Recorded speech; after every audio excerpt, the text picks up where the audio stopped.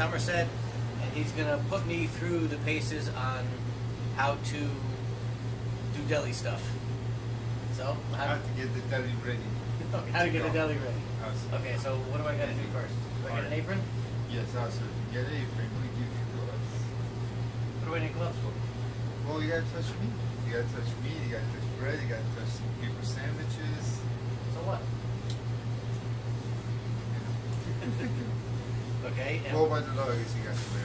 And what about a hairnet? Do I do the hairnet? Oh, not. You don't have to. No, you should not blow. In there. Just kind of. It has a powder in there. It does. Yeah, because if you blow in there, it's not gonna. Won't be able to. I feel like I'm ready for surgery.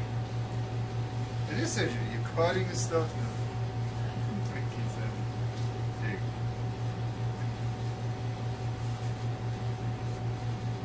Right. First thing you gotta do, you gotta open First thing I gotta do is get the glove on. Yeah.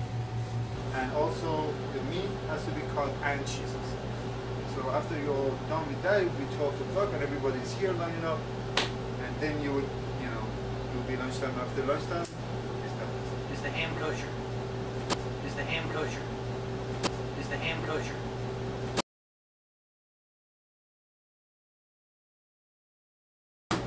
Yes. No, it's not. What time do you open up in the morning? 6 o'clock? How about 7:30? 7:30 a little better? No. 6 people here. 7:45? No. 9 a.m. No. It's gotta be 6 o'clock. Where do you want to start? I don't know, let's make a sandwich. Okay. Hold on, I'm making a sandwich. So come. Bread. So what you do is you get the bread. Okay. You want to do it? Yeah, that's right. Okay. You want me to do it? No. So you cut the bread first. Alright. Okay. Just Hold like on. this? No, Here, you said it. Hold on.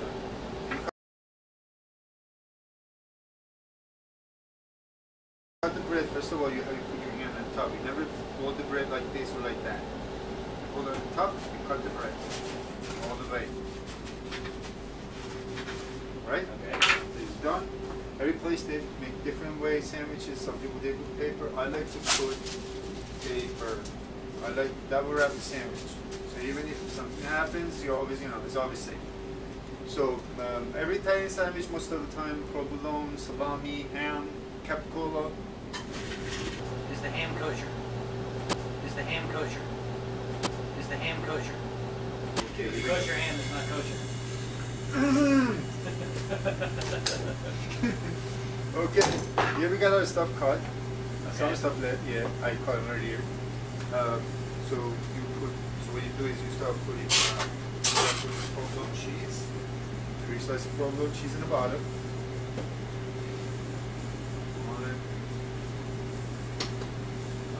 I'm wearing gloves here. I'm not used to cooking with gloves on. Chop chop. You're gonna make sandwich like that, and people will be like, hey, come on. Okay. It's gonna take you 2 hours. Okay, then you put slices of salami, 4 slices of salami. It's kosher. 4 slices. 4 slices of salami crust, like that. Very good. These gloves are really annoying. What you gotta use? Okay, now what? Oh, now put capicola. 3 slices of capicola. This is the non-kosher capicola. And non-kosher capicola. That's why you make gloves. Alright, nice. Now, ham. So what you do is What about the spices? well, we have different kind of, this is actually pepperoni. Oh. Well, we have different kind. We're just making a traditional Italian. You can put pepperoni. Sweet pepperoni. Slice, 3 slices of pepperoni. Yes, it's very good. These gloves are really annoying. I don't. Okay, very good. Alright, now, you put lettuce, tomato, and onions. Lettuce, tomato, and onions. Is there any specific order you gotta put it in? Oh, well, as you say, lettuce, tomato, onion. I like to put lettuce on top because when you put oil and vinegar on the lettuce, it will hold it. It will not splash So over. you put the tomato and So onion, then the lettuce? I would put tomato first, then I put onions, and then I put lettuce. How much tomato? No, you gotta cover the bread. have the right tomato to bread ratio?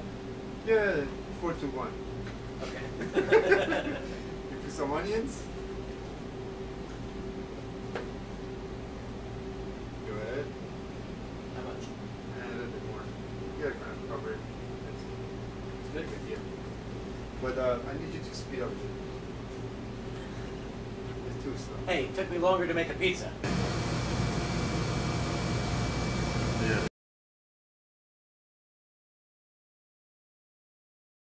I think I'm doing pretty good with this. Oh, pizza is And that was bad. That was bad enough. I got it. But I got to throw the dough though. I don't get to throw the sandwich. No, we don't do this. You can cut it. All right. Then now we add the spices. We add some. Oregano. Yes. And all this all has to be done like 30 seconds. That's all you got. Much time. You think people are gonna wait until like, okay, let me do this, and let me do that. And I don't put salt in sandwiches. There's enough salt in everything. There's so much salt in bread and every meat and everything. Okay. Now you put oil and vinegar. Which one do you first? It doesn't matter. It doesn't make any difference. Good. And oil. Very good. Now you put the bread on top. So you cut it in half. Well, you cut it in half, you get the half, now it's down the and on top. Yes. Very good. Now you cut the sandwich all the way down. Okay. Now you wrap the sandwich. Go around. That, and then you put it on this wrap over here. You got it over there? Okay. We'll do this way, right? Yep. Right in the middle. And you over, left, right, over. No. But You do it like this. moved it half an inch. Over, left, right, over. Oh, okay. And then you put it in a box. See, it's sticking out. It's alright. That's it. No tape.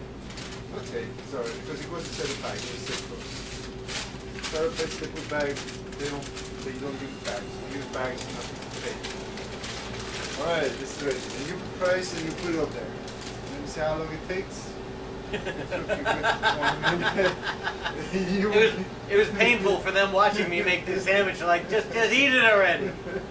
The customer will be complaining, hey, it's for today, huh? That's it, yeah, Cool. that's it. Okay. There's only one of them. Can we shake hands, or do we got to take the gloves off? Sure, yeah, no, it's good. And wash your hand in between. My hands are hot too. Oh well. It's not easy, I'm telling you, trust me.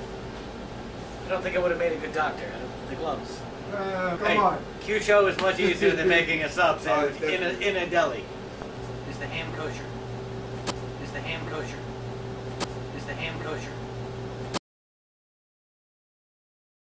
If I do that with this motion, especially when I come down on the I'm going to get a different effect. It does? Yeah, because if you blow in there, it's not gonna.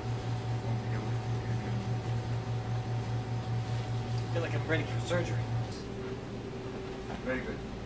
And you cut the sandwich all the way down. Okay.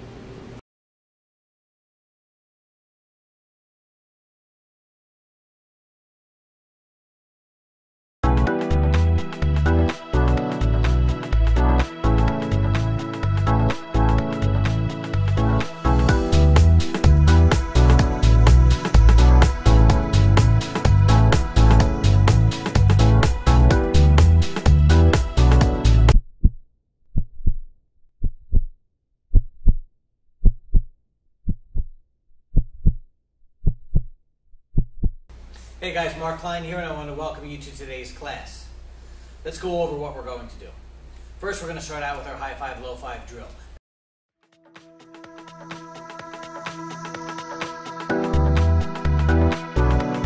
Next, we're going to go into our point location. And in today's class, we're going to be going over triple warmer 5 and large intestine 20.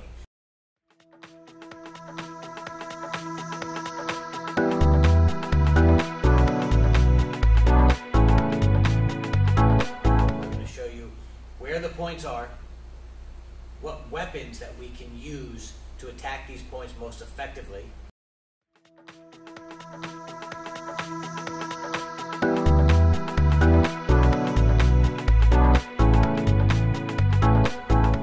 And then we're going to go into something that we call our force multipliers. If I press on that, I get that effect. That's just pressing. But now if I press and vibrate the hand a little bit, I get a more dramatic effect. That's what makes the techniques and the points, the combination of, more effective. After that, we're going to teach you the drill. He goes to push. I'm going to parry it. Aim for that large intestine 20 point. As I'm stepping, I want to step to the outside. So when his hand comes in, I'm stepping in this manner to get to the side of his body.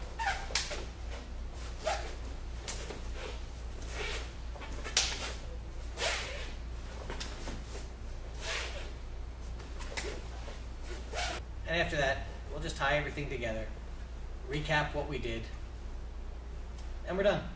Okay? So go through each piece step by step.